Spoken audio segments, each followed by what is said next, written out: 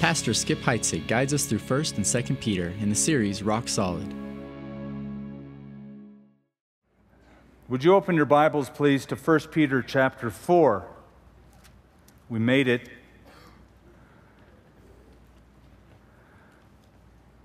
How would you like to spend 2 years of your life making phone calls to people who aren't home?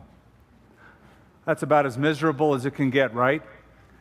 But did you know that time management experts tell us that we, as Americans, on average, will spend 2 years of our life calling people back who never seem to want to pick up?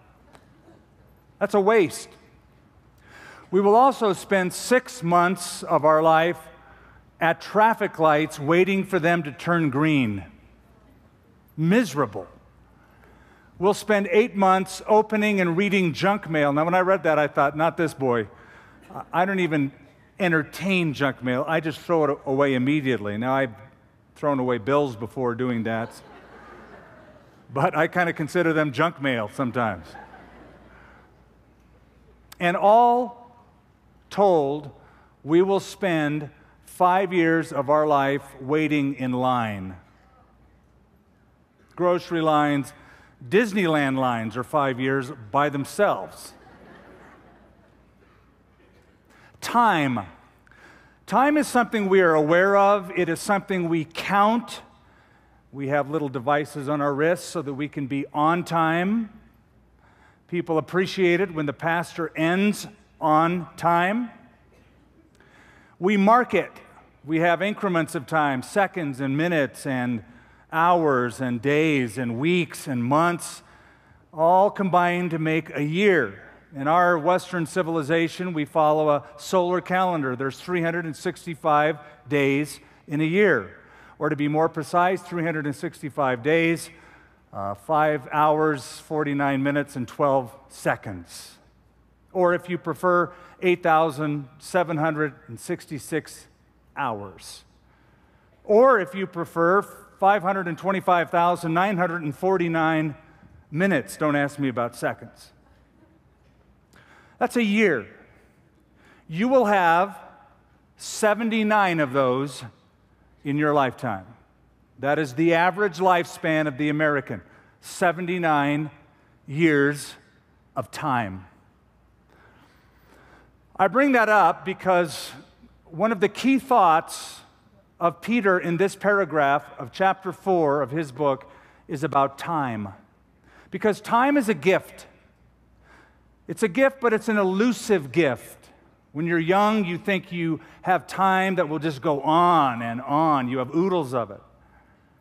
And you get a few years under your belt and you realize time moves quickly. It is thought by most Bible commentators that Peter has his own lifetime in mind as he writes these words, that he believes his martyrdom is right around the corner. And feeling that, he mentions in this paragraph time twice, because we're to be aware of it. Like Moses, who wrote in Psalm 90, teach us to number our days that we might gain a heart of wisdom. Think of time like a coin. I found a coin. I found a large one just for the sake of illustration. Your life is like this coin. That's time. It's the only one you got.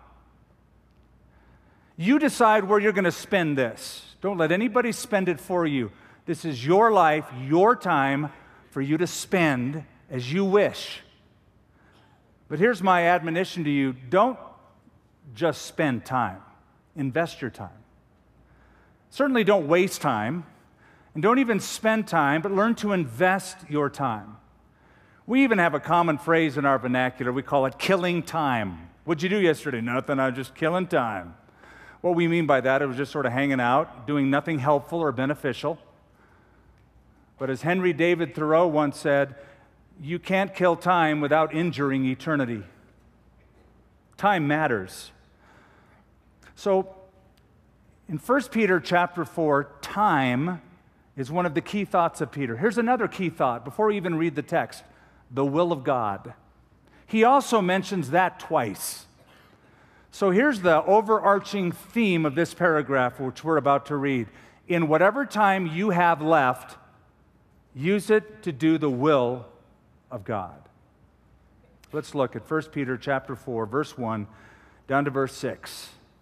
Therefore, since Christ suffered for us in the flesh, arm yourselves also with the same mind.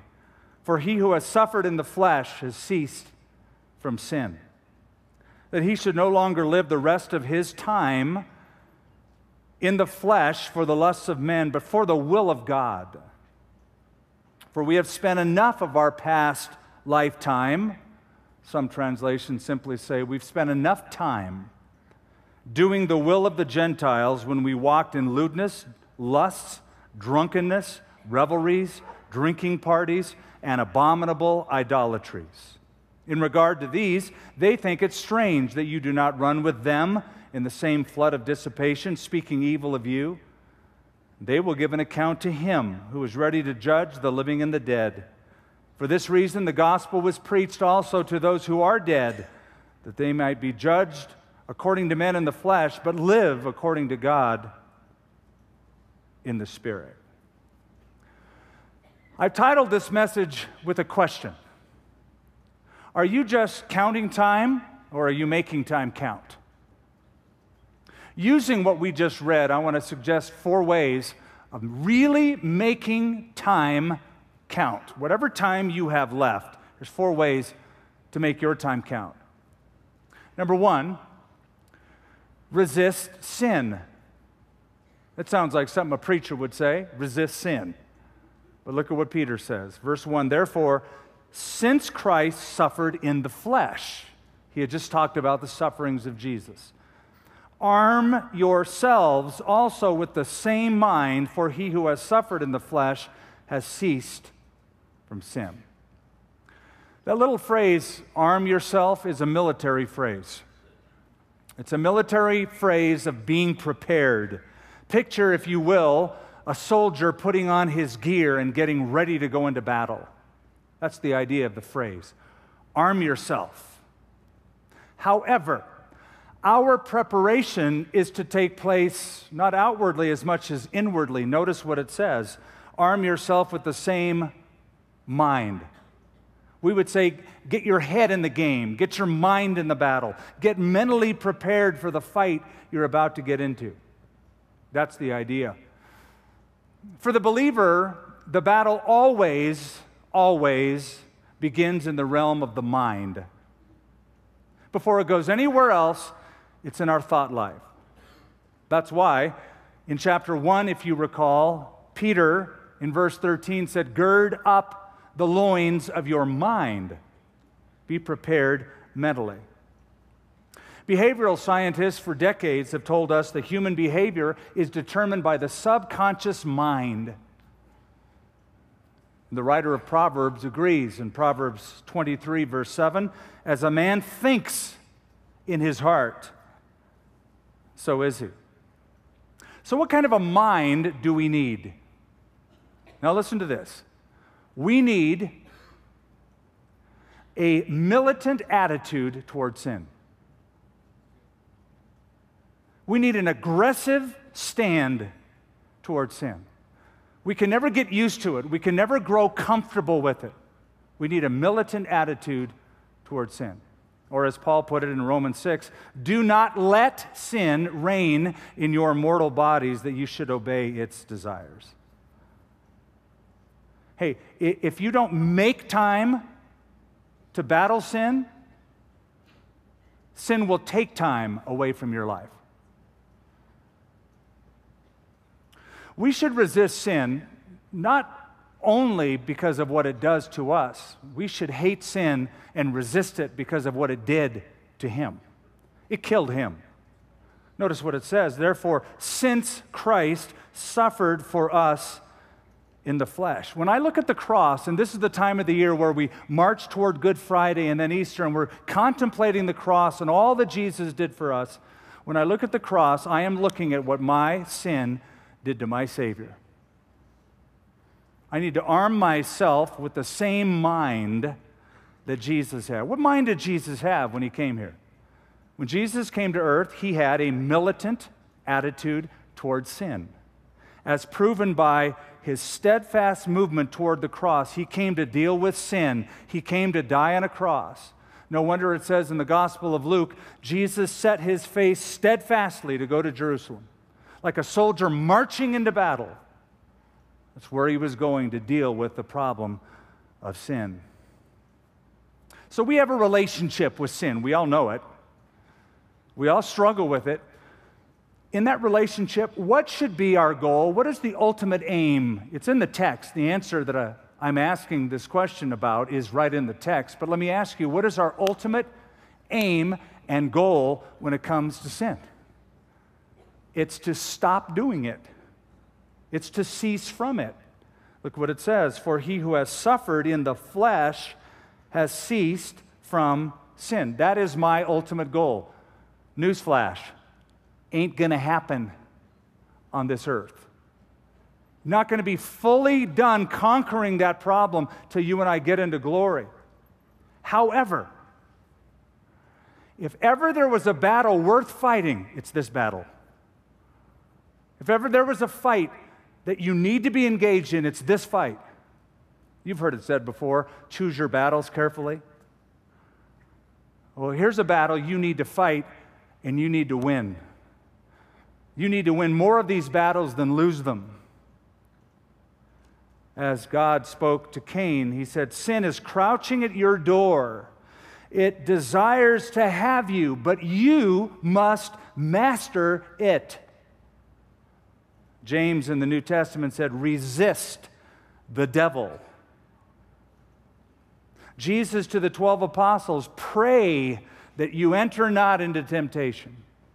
And then he taught us to pray, deliver us from the evil one. All of that is resistance talk. It's military language. Fight it, resist it, push it away, win the battle. Now, just a quick note before we move on. Suffering will help you do that. If there's another benefit to throw out and say, suffering is good for this, this is it. Because suffering, you know this to be true, gets your attention like nothing else. And when it has your attention, it cuts away things that are worthless, things that are superfluous, certain activities you got engaged in. Suddenly, when there's a huge amount of suffering, that stuff just doesn't mean that much to you. It tends to get cut away. We all have rough edges. And God uses suffering to transform and smooth and temper our lives. So resist sin. You want to make time count? Put that on the palette. Resist sin. Here's a second. Relish God's will. If the first was negative, this is positive. Resist sin, that's negative. Relish or enjoy God's will, that's positive. Verse 2. That he no longer should live the rest of his time in the flesh for the lusts of men, but for the will of God. Now he gets right to the heart of what you and I will do with the rest of your time. How will you spend the rest of your time? Let me put it to you this way. The best of your time is when you use the rest of your time to invest your time in doing the will of God. Again, the best of your time is when you use the rest of your time to invest your time in doing the will of God. Let God's will be your lifelong pursuit. You want an adventurous journey? You want a satisfying journey? Make sure the will of God is number one in your pursuit. To quote what Jesus himself said, seek ye first the kingdom of God, and all these things will be added unto you. Did you know that the will of God for your life is the most important and exciting thing about your life? You might be good at a lot of things, but the most exciting thing about your life is when you discover what God wants from it. Somebody once said there are two most important days in a person's life. The day he is born, number one, and number two, the day he finds out what he's born for. What does God want out of my life? Discover that. Make that your pursuit, your ambition. Now, let me just throw out a warning here. A lot of times when you say these words, find the will of God for your life, people, Christians especially, like to mysticize that. They think that you discover God's will by sort of sitting in a corner and just humming and getting an impression. Maybe God's going to speak a voice to me, or believe it or not, some have tried, I'm going to open my Bible that day and I'm just going to go like this and go like this, just going to point to some random verse, trusting the Holy Spirit will guide my finger. That becomes God's will. Be very careful.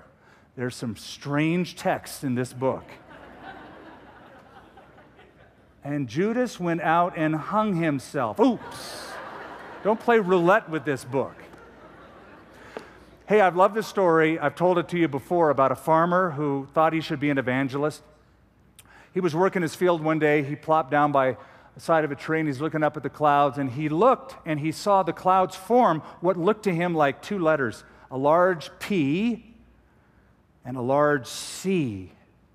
And he thought, P,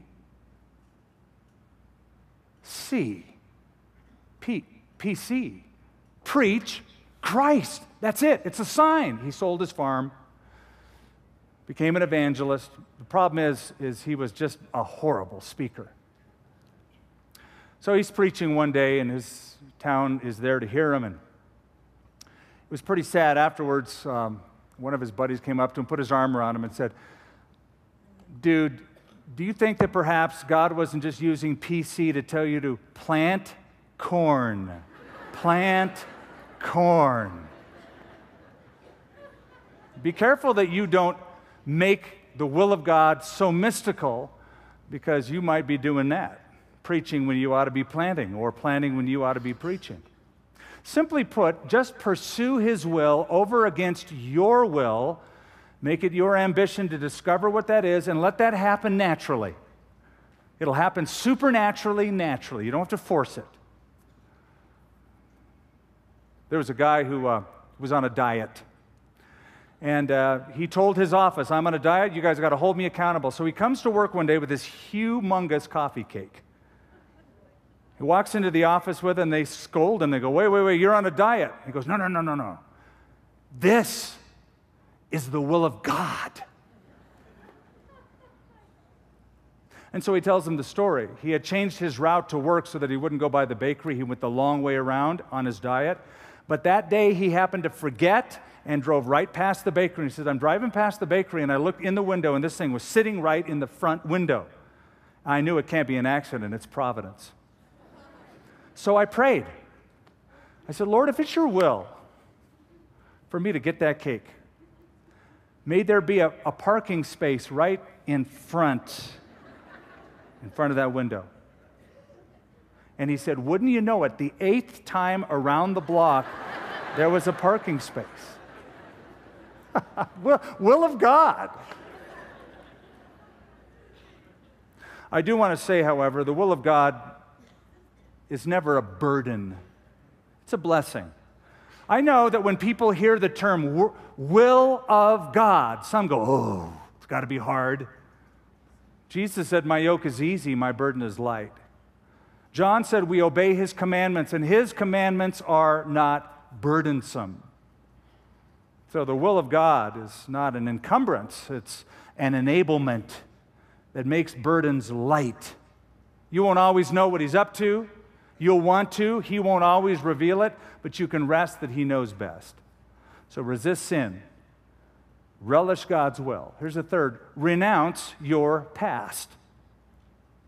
In other words, come up to a point in your life, and maybe today will be the point, where you look back and you say, enough is enough.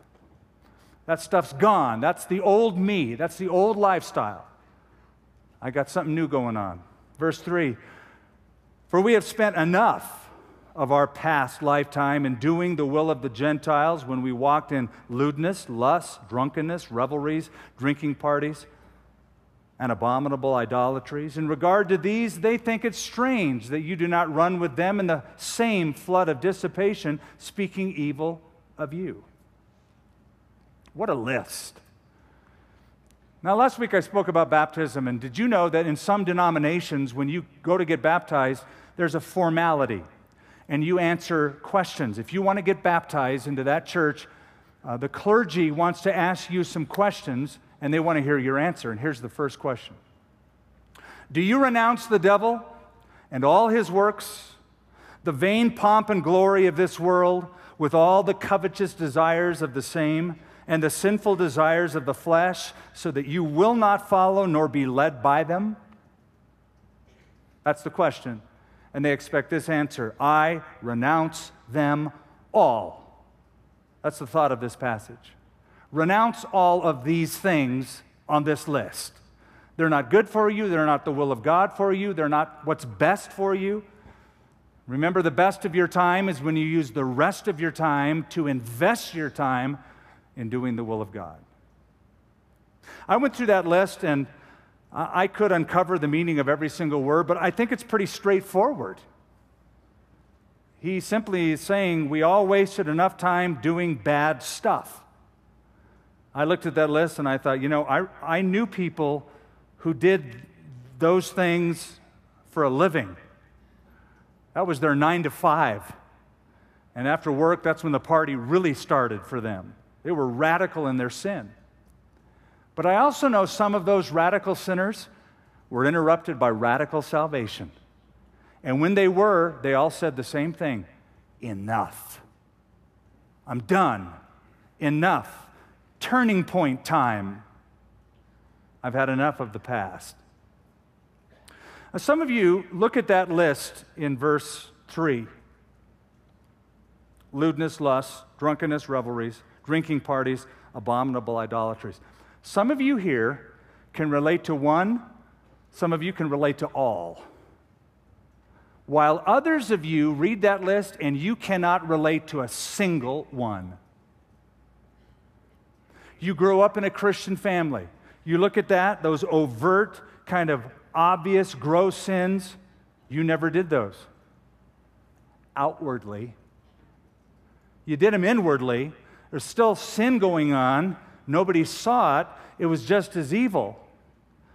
Now, I want to say something to you. I remember when I was growing up, I would think I was around 18, 19. I knew a kid who was around 16. His name was Johnny. He was raised in a Christian home. Good parents. Great kid all of his life. Going to church, loving the Lord. But he heard all of our testimonies. He heard people saying, yeah, I used to be a drug addict when I came to Christ. I used to be a mass murderer and I got turned around. All of these dramatic, gnarly testimonies. I remember talking to him one day and he said, you know what? I never had those experiences. Maybe I need to go out and sin a little bit and get myself a dramatic testimony. I said, Johnny, you have the most dramatic testimony. That God can keep a person from young age through a lifetime. Your testimony will encourage every parent raising any son or daughter. If God can do that, that's dramatic. Even, I'm thankful, but we parade often ex-cons and ex-drug addicts and famous musicians who turn to Christ. Great, it's all good. But the keeping power, to keep a life through a life, that's powerful. Basically, no matter how much time you spent for the flesh, no matter how much time you spent for the devil, it's enough time. Whether it was 20 years or one day, it's enough. Enough. Were you an alcoholic? Enough. Were you a pornographer? Enough. Were you an angry person? Enough. Were you a church-going, Bible-carrying hypocrite? Enough. To make time count, count your past as past, over, done, enough. So resist sin, relish God's will, renounce your past. Those three things will make time count. Let me give you a fourth and we'll close. Reach the lost. Now hear me, don't turn out because somebody goes, well, I'm not good at that stuff, that evangelism stuff. You want to add some spark and zing into your life? Tell somebody about your faith. Just try that. Just try it and get back to me and see if it wasn't exhilarating. Frightening, perhaps. Because if you don't evangelize, you will fossilize. So look at the text, verse 4. In regard to these, they, that is your old friends, the world, they think it strange that you do not run with them in the same flood of dissipation. That simply means desire to do evil, wicked things. And what will they do? Speak evil of you. Of you. They will give an account to him who is ready to judge the living and the dead. For this reason, the gospel was preached also to those who are dead, that they might be judged according to men in the flesh, but live according to God in the Spirit. Listen, unsaved people do not understand when God changes a life. They do not get it. Your old friends, they don't get you. Am I right? Unsaved family members, they may be polite to you, maybe not, but they don't get you. They think it's strange. I thought it's strange. I had a friend on a Saturday, we were doing drugs in his bedroom together. The very next day, Sunday, he has his finger on my chest telling me I need to get saved. Made me very mad. I'm thinking, that was Saturday, today's Sunday. What happened in 24 hours? Because nobody can change that fast. That's what I told him. Nobody can change that fast. I was dead wrong. Between Saturday and between Sunday was Saturday night. He went to an event that night and he gave his life to Christ. He was changed. And he told me I needed to change. I thought it's strange. The world thinks it's strange. They don't think it's strange when people wreck their bodies with drugs. They don't think it's strange when people wreck their homes with infidelity and immorality. They don't think it's strange when people wreck their jobs because they have hangovers. They do think it's strange when the drunk becomes sober, when the impure becomes pure. They think it's strange when you buy a Bible and you go to church and you want to hang out with Christians. That's strange. Paul the Apostle shared his testimony before a Roman governor. Talked about how God changed his life, and the resurrection gave him hope and life. And Festus stood up and said, Paul, you are out of your mind. That's strange. If Paul would have said, I got stone drunk last night, good on you. But he said, I'm a changed man. They think it's strange. So what do? We don't ignore them. That's our tendency. We're patient with them. And as it says in verse 6, we preach to them. We seek to reach the lost. You're their only hope. And why do we do that? Even when they're mean to us, look at what it says. They speak evil of you. They go, I can't believe you don't want to party with us. And then you leave and they just talk smack about you. So what do? You love them, you're patient with them, you preach to them. And here's why. For two reasons. They're blind. They're blind to spiritual truth. 2 Corinthians 4, the God of this world has blinded the minds of those who do not believe. So I know you're going to your friends and go, don't you get it? Don't you get it? No, they don't get it. God can open their eyes. He did yours, but they don't get it at the moment. It's as foolish as trying to tell a blind man, hey, look at that sunset. Look at that sunset. Look at the orange and the yellow and the red. I can't. I'm blind. I can't see a hue of anything. So they're blind. Number two, they're dead. It's even worse. You can't bring them back to life. God can, but you can't. They're dead. The book of Ephesians says we were dead in trespasses and sins. Peter, to encourage them, says they may be judging you right now, verse 5, but God will judge them one day. Leave it there. And then in verse 6, he reminds his readers of those who are dead, who have been martyred for their faith. They were falsely judged by men. They were persecuted, and they were killed for their faith. And at the time of the writing of Peter, they were dead. But they were alive before God, getting their reward. So don't just spend your time, invest your time. Make time count. The best of your time is when you use the rest of your time to invest your time in doing the will of God. This could be the time. The time. I'm going to close with a story. Back in 1999, true story. In 1999, in September of 1999, in the West Bank over in Israel, you know how that works? There's a divided country, and there's a West Bank settlement, then there's a line, and on the other side of that line is the nation of Israel. In the West Bank, they were on daylight savings time. Across that line in Israel, they had switched back to standard time.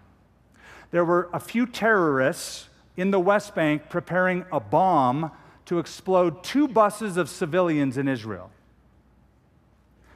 It was a time bomb.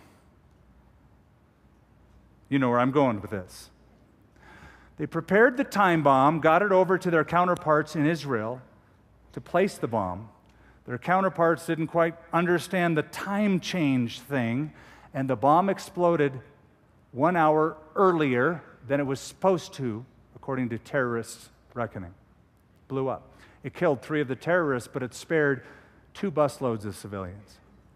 They were saved in an hour of time. That hour made all the difference. This hour could make all the difference. This time could make all the difference in eternity. You can't kill time without injuring eternity. You have a coin. It is your life. You're making the decision of how you're going to spend it. And whatever choice you make now determines the outcome in eternity. What are you investing this in? It's funny, when it comes to decisions like this, people will actually think, if I were to give Jesus Christ my life, what would my friends think? Well, if they're really your friends, then they want the best for you. This is the best. They may not understand it. They might speak evil of you if you do it, but you will have a chance to see their life also get the best. Let's go to prayer. Lord, messages like this are the kind that bring deep reflection for everyone who is sensible and listens to it sensibly. Because we realize the truth of the limited amount of time that we have. But the things we do, things we think, actions or lifestyles we choose in time mean a lot and matter in eternity.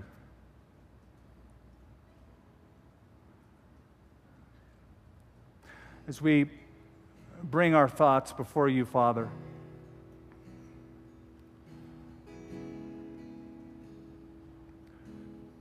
I pray for everyone who names the name of Christ, everyone in earshot of this, anyone who is truly a believer in Jesus,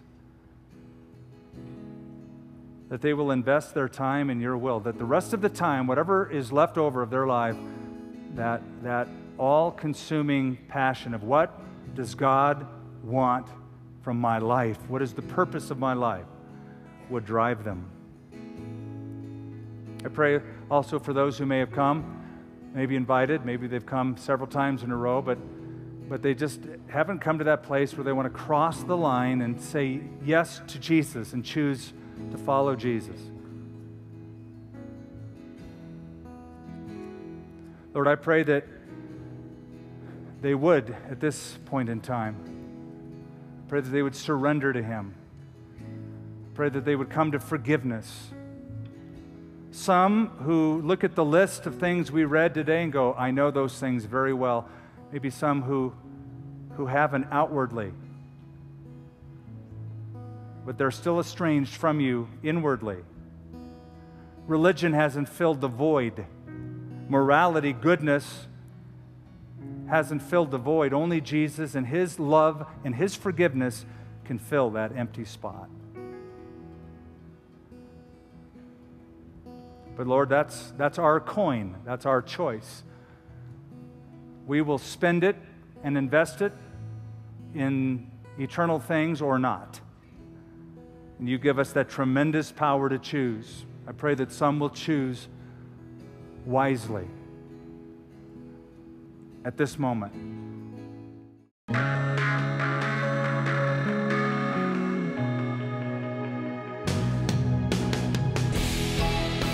For more resources from Calvary Albuquerque and Skip Heitzig, visit calvaryabq.org.